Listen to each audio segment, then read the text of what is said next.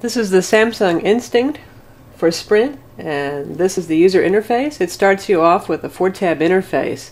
First is favorites, as you can see here, and if you have more you can scroll through them. You can add them as you like.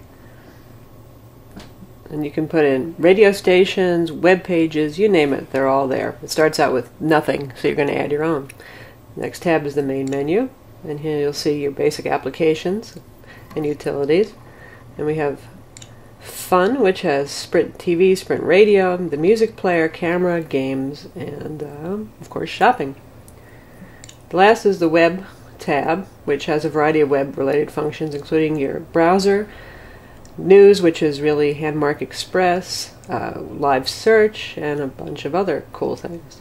So you can see the interface is very quick and responsive.